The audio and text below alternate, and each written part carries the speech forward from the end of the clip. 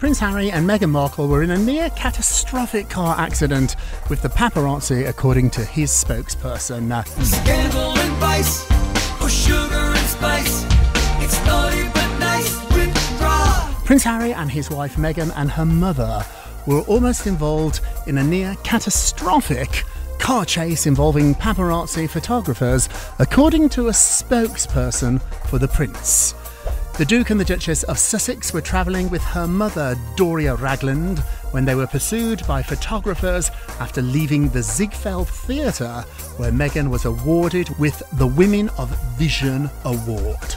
Their spokesperson went on to say that, quote, "This relentless pursuit, lasting over 2 hours, resulted in multiple near collisions involving other drivers on the road, pedestrians, and 2 New York Police Department officers." However, new details are coming to light.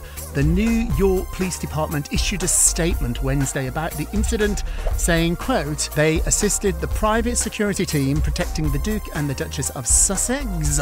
There were numerous photographers that made their transportation challenging. However, the Duke and the Duchess arrived at their destination and there were no reported collisions, injuries, or arrests in regard."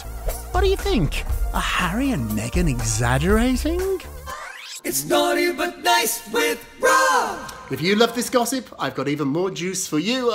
Check out my podcast, Naughty But Nice with Rob, on the iHeartRadio app.